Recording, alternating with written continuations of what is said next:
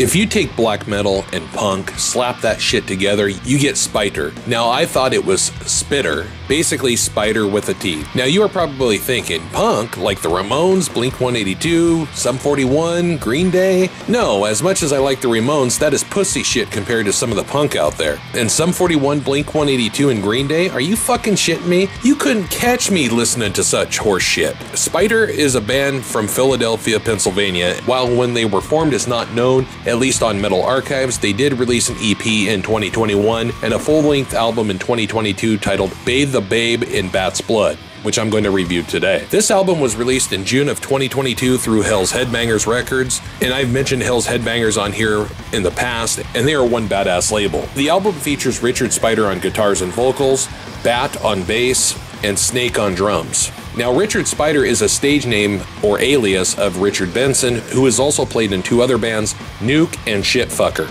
In the band Nuke, he is known as Richie Riot, and Shitfucker, he is the bassist and vocalist under the alias Demon Bitch. Bat, the bassist, has played in bands like Cape of Bats and Devilmaster, which I see a lot of people talk about Devilmaster these days, and I've only heard a handful of songs, and I thought they were okay. They are part of Relapse Records, which the track record of them, at least to me, is not very good. Bathe the Babe in Bat's Blood features 10 songs, and they are Suicidal Bloodfucker, Phantoms, Tortured Soul, Transylvania Night, Foreshadow, Living Nightmare, Full Satanic Power, Cursed Eternal, Spider Biter, and Debauchery. The album length is 35 minutes and 39 seconds, and the songs are from the 2 to 5 minute range. Now, I first came across this band not too long ago. I was listening to something on YouTube, and I seen it pop up on the suggestion bar, so I gave the album a listen. And I thought, holy fucking shit, what is this? Now, as you know, I prefer the genres of black metal, thrash metal, and even that raw, kick-ass punk energy. One band that I have mentioned on here quite a bit is Midnight. That band is fucking killer, and while this is heavier, darker, and even faster, it's right up my alley of kick-ass metal.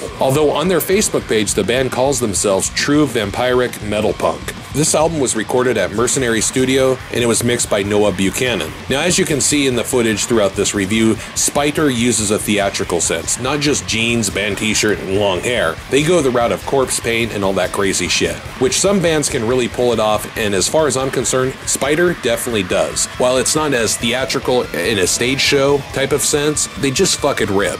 Sadly, I've never seen them live, but it would be badass to catch them up in the Pacific Northwest. The first track I want to talk about is Suicidal Bloodfucker, which is the opening track of the album. Now, the song starts out with a keyboard intro, sounds like some Dracula shit going on here, and I fucking love it. Then you get the music itself. This is where your face gets ripped off and your bitch gets her neck ripped out by a goddamn vampire. Straightforward, in your face, kick-ass punk style with a raw sound. The drums and the guitar riffs are fucking killer. Richard Spider's vocals are raw, in your face, fucking you up along with his guitar riffs. The drum work by Snake is bashing your skull in. And of course, Bat's bass work is fucking killer. One thing about Richard Spider's vocals, it has that black metal rough style, and what a fucking kick-ass way to start this album out.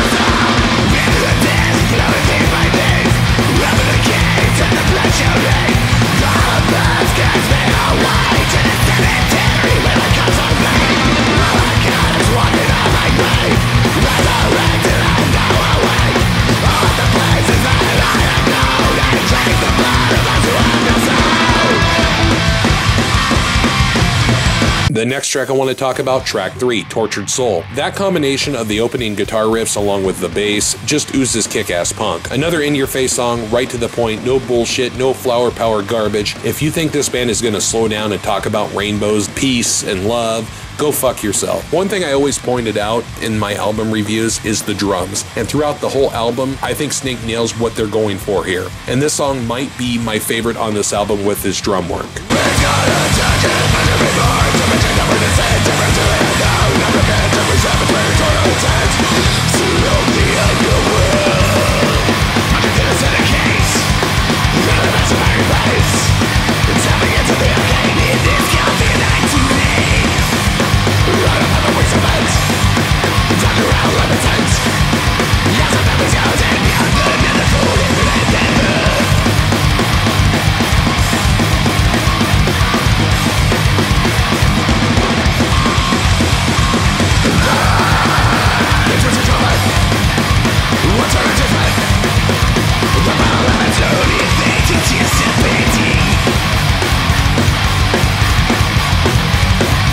Track 6, Living Nightmare. Now this is where the band changes it up a little bit. You get this drum beat opening which sounds similar to Iron Man by Black Sabbath. Even just a quick second of the opening guitar riff too. I'm guessing this is paying homage to a legendary band like Black Sabbath, but then the riff changes up a bit. This time it's a slight slowdown in the beginning and you get this nice intro with some shrieks and growls by Richard Spider that sounds like a demon has possessed his body and is ready to bite your fucking head off. Then of course the song picks up and you get that speed, that raw power, and it's in your face once again. I love how they changed it up here. Living Nightmare is the longest track on this album, just a little bit over 5 minutes, and obviously the intro is a good bit of that, and that's fine because I fucking think it's killer.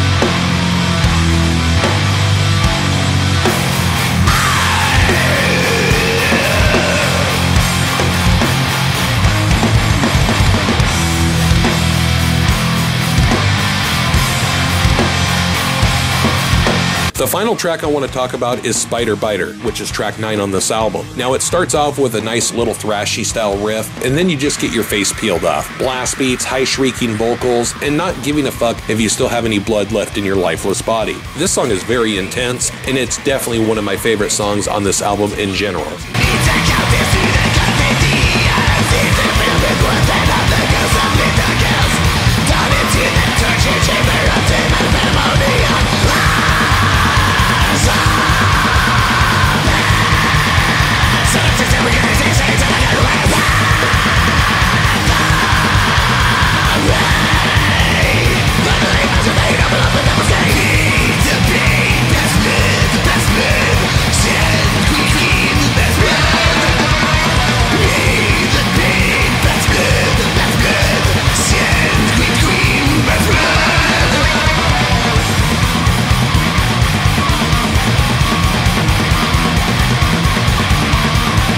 Bathe the Babe in Bat's Blood fucking kicks ass. End of story. I should just end the review now. The production is fucking killer. It's not overproduced and it's not unlistenable garbage. It's perfect. The album has a raw style. The guitar work is fucking killer. The drum work by Snake is damn good. Bat's bass work fucking rules. And of course, Richard Spider's vocals are what you want in an album like this. The only issue I have, it's too fucking short. 35 minutes of intense kick-ass black metal and punk mixture. You start from the first track and by the time it's done, you are begging for more. You are like that slut that just wants to suck your soul out, and she does, and she still wants more cum. For a first full-length album from this band, they nailed it, pure and fucking simple. As far as I'm concerned, if you like extreme metal, go pick this album up. It's worth it.